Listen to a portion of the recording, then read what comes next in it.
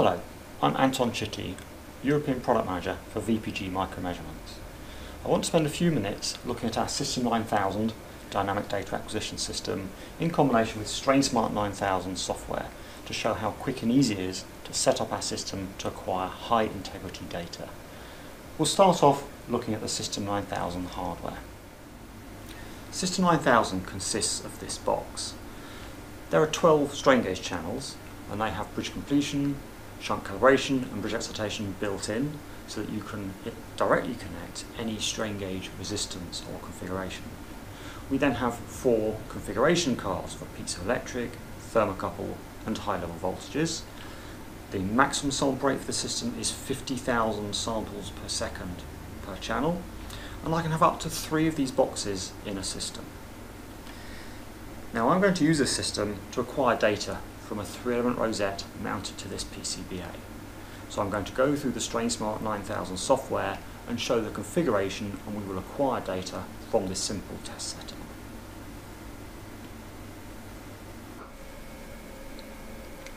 So here we have StrainSmart Software, and you can see that we've got 3 tabs here. We have configuration, open sessions and completed sessions. Under configuration we have 3 tabs: sensors, materials and assignments. And the first thing I'm going to do is define the sensor type connected to my little test rig here. And I've got a rectangular rosette, so I'm going to add that type of sensor to the system. And this information here you can retrieve from the engineering datasheet for these gauges. For this purpose I'm just going to accept the defaults that StrainSmart offers. I can then go to Assignments tab and I can tell the system where this rectangle rosette is physically assigned. In this case I have it connected to channels 1, 2 and 3 for the 3 grids. So I'm just going to define that here. Once again I'm going to accept the defaults in this case. It then just takes a few seconds to set up the hardware based on that configuration. So there are no settings required to do on these individual channels here. It retrieved those from the sensor that we set up a few seconds ago. I want to tell the system how to record data, so I'm going to go to my open sessions and I'm going to create a new scan session. And I can now make selections as to what I want to record. So firstly, it will record the assignment that I just created, and I can choose the scan rate. In this case I'm going to go 5,000 samples per second, and that's all I want to do. I don't want to customize any of the automatic or semi-automated triggering processes, so I'm just going to click finish so the system will record when I tell it to and will stop recording when I press stop.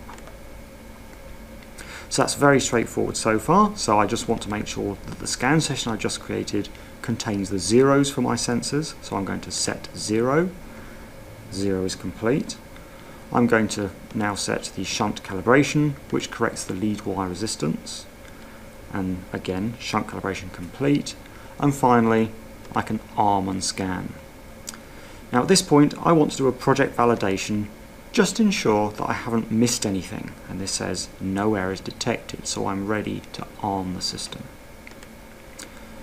Now what the system does is it resets all of the hardware channels to make sure the bridge completion excitation is ready, that the balance has been applied, and it's essentially ready to go. So I can now press scan and the system will start scanning. Because of the way I set up the scan session, it will not start recording. So you notice here the scans is increasing, scans recorded is not. I've set it up through the express setup as manual record start. So I'm going to click this here and now I'm recording data, and you notice the scans recorded is starting to clock up. So I'm going to go to my little PCBA and I'm going to just apply some data. So I'm just going to apply a simple little Flexure. I'm going to apply Flexure in 2 different directions, and just out of interest I'll add a little bit of torsion as well to the board in 2 directions, and perhaps apply a little bit of negative strain there as well, just to make our captured data look a little bit more interesting. Now I want to stop recording data. I've completed the tests that I intended to do, and I can then choose to stop scanning as well. And at this point the system will automatically transfer the data from the System 9000 hardware onto the computer hard disk. I can choose to duplicate the scan session again, and this will copy across the recording modes, the zeros, the calibrations, but none of the data. So if I say yes here, the system will then create a new open session ready to capture more data. So I could then choose to go straight back to ARM and scan and capture another data burst. In this case, I actually want to view my completed session. So when I select this tab here, you see scan session number 1 is in my closed session list. I can double click on here and then I can choose what I want to display. In this case, I'm just going to use the defaults here, but I can change these defaults and I can ask the system not to ask me again. So if I always want to display maximum principal strain for a thrillant rosette, then I can ask the system to do that without going through this screen here. So I'm going to select that option and then I'm going to go to strip chart and the system will plot the data. So you can see I've got a few little data bursts here, and now I can start to move around the data, zoom in, move around. If I click on a trace, then I can actually look at the numbers that I've captured, and I can do the same here as well, move around the data. I can zoom out, zoom into another part of the data. So it's very, very quick and easy to move around the data and find what I need.